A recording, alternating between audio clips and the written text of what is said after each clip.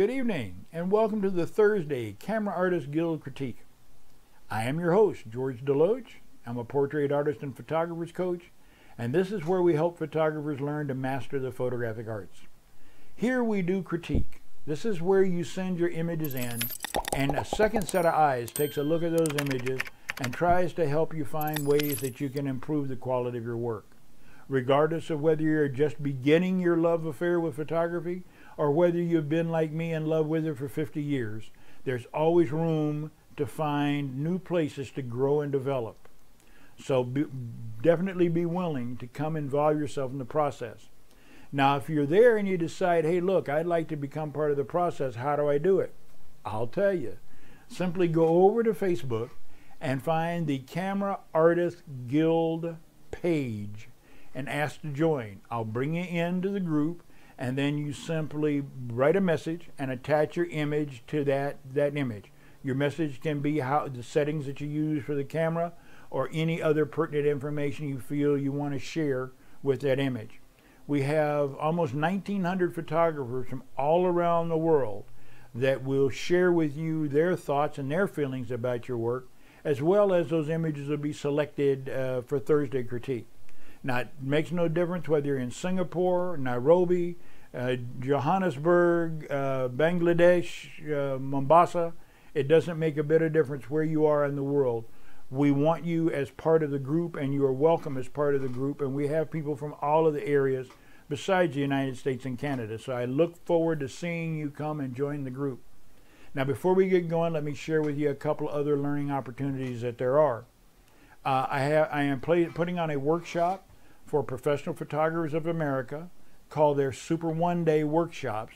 That'll be in October. Go to the PPA website and get the exact date and sign up for the course. It is going to be on lighting, creative lighting, and we will spend the first portion of the day working on basically classroom stuff, and then the second portion of the day we will be literally in the studio building lighting setups and photographing. So it's an opportunity for you to learn and to put into practical application the things that you learn. So by all means, we have people come to the workshop from all over the country. There is inexpensive housing not too far away from the studio. It's only one day, so we have a lot of fun. We pack a lot of stuff in there from 9:30 to 5. So keep that in mind, and I look forward to seeing you. Also, I still have the workshop. There's still some vacancies for the workshop at the Ghost Ranch, at Georgia O'Keeffe's legendary Ghost Ranch in northern New Mexico. That's going to be September the 15th to the 20th, and that's going to be on environmental portraiture and landscape. We're literally going to go into some of the most beautiful landscaped areas of the country with some great architecture, adobe and cabins, and we're going to do environmental portraiture. We're going to merge available light with artificial light. We're going to work on all of the different camera settings and lens selections. And again, you can be at any level. You can be at a beginning level or an advanced level. There'll be stuff there for everybody. And then you are going to be able to be in a very beautiful area of the country. So I hope that you'll come join me for those days. So that takes care of the basics. Let's get over to the broadcast and take a look at some of those images. Okay, stand by. First image is Wanda DeLoache, Wanda and the baby. I'm not sure whether this is your baby or not. I can't remember exactly from the write-up what was said about it, but I mean, you know, lovely little chubby cheek baby. Being a grandfather of a 9-month-old, I just am enamored by babies. When my own kid was born, I guess I was too close to it to really see the joy in the development, but here you've got a great shot there, you know, great expression, and it's all about expression. The little kid is just beginning to develop the ability to smile and to share back facial expressions. So your exposure is on, you caught it well, you caught a nice expression.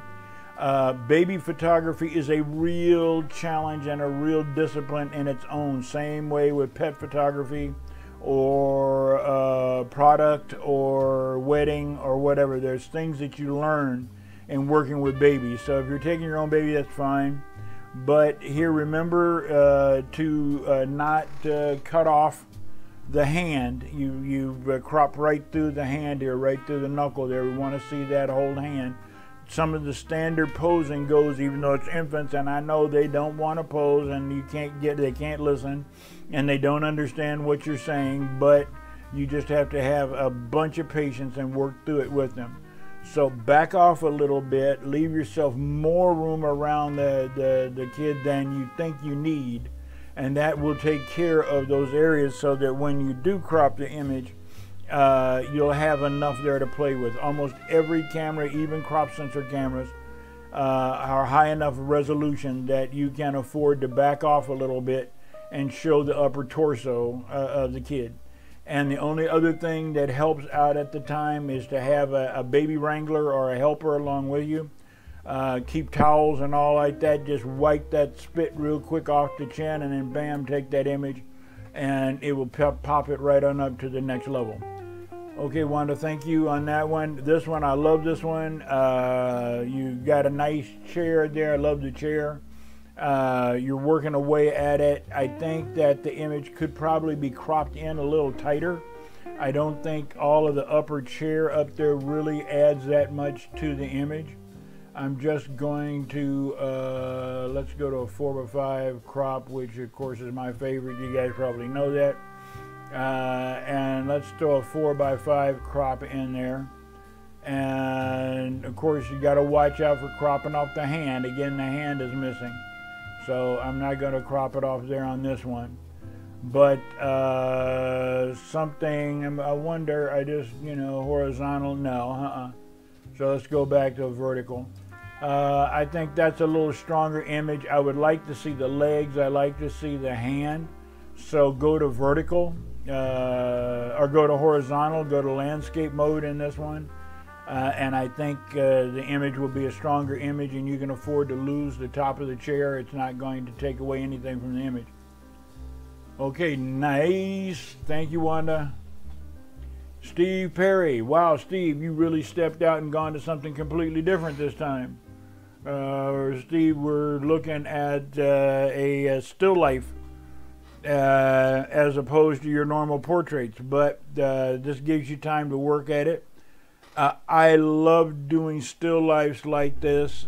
Study the work of the great paint masters of the Baroque and the Rococo era, of the Flemish and Dutch painters of the 15th, 16th, and 17th century, and see how they prop, how they compose, and then how they light each image. Now I know you say, well, George, they don't light it, they paint it, but it's just a different medium. Photography is one medium, paint is another medium. We're still working with light and shadow, and color, hue, and luminosity. So check out how they put that together. This is nice, and you've done a lot of cool things with it, but I think it could pop on up to the next level.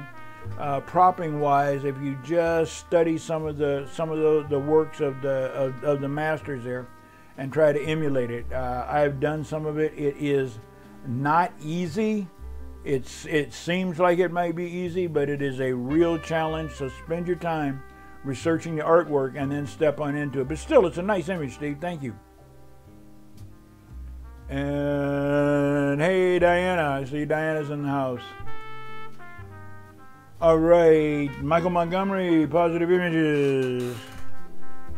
Interesting image. I have what the film movie cinema calls them cucullorises, and sometimes cookie cutters, but for the most part it's called a cuculloris, which projects a shadow pattern, a window, blinds, other stuff like that on people's faces.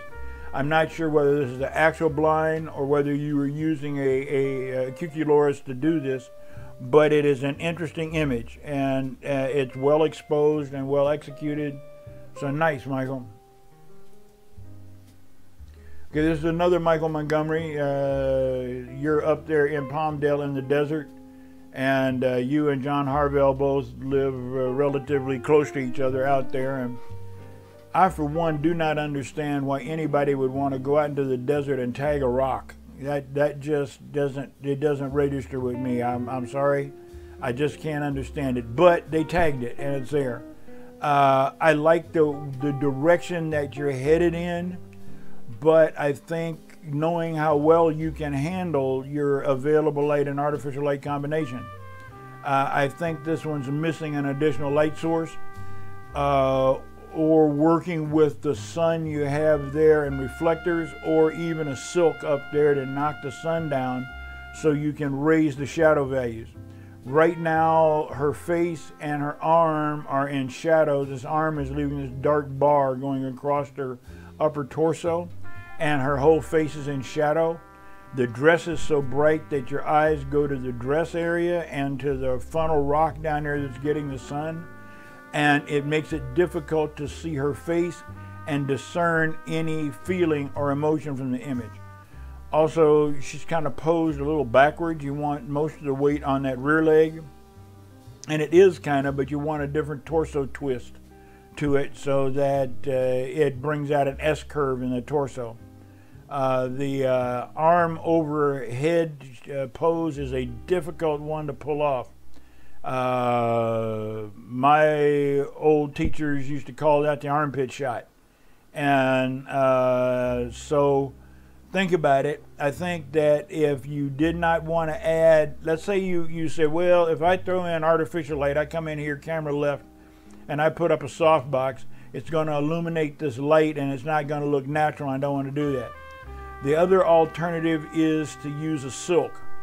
A 4x4 or a 4x8 silk that would block the sun here, and in blocking the sun it would tone down the sun, drop the sun a couple of stops. And dropping the sun a couple of stops, it would allow this area now to come into closer ratio between the sun and it. Of course, it means setting up a silk and going through the effort to go there, but it's a possibility, and just takes a little time to set it up. Sunlighter has a thing they call the sun swatter, which can be held by one person, and it's on a pole with a big translucent sheet. What a silk is a translucent sheet of varying opacity, depending upon whether it's a one or a half stop or whatever. And it acts as the same thing as it does on diffusion on the front of a softbox. It does with the sun. It diffuses it and it reduces its volume.